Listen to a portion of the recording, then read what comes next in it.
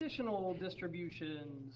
So it seems like we're looking at all kinds of different tables and different types of tables, but what we're going to do is we're going to take our contingency table that we used before, and we're going to focus in on a couple of things. One of the things that I'll just briefly point out are marginal distributions. If I were to focus on just the totals, maybe I wanted to look at just the totals for gender. 43, 37, and 80, or I should say 43 and 37, those would be marginal distributions since they are in the margin. Okay, pretty easy to understand.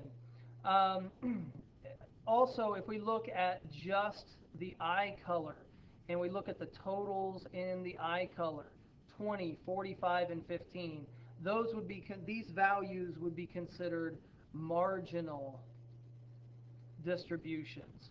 So if you get a question on a test and it says, what's the marginal distribution for eye color? You would want to say 20, 45, and 15. Okay, but let's focus a little bit more on conditional distributions. With a conditional distribution, what we're going to do is we're going to restrict one of the variables to just one type of outcome. When we do this, we create a conditional distribution. In other words, let's say we take just the males and focus on this distribution only. Okay? That is a conditional distribution. Okay? If we were to focus just on the females and restrict the gender that we were focusing on to just the females, that would be a conditional distribution because I'm putting a condition on one of my variables. Another example, let's turn to the eye color.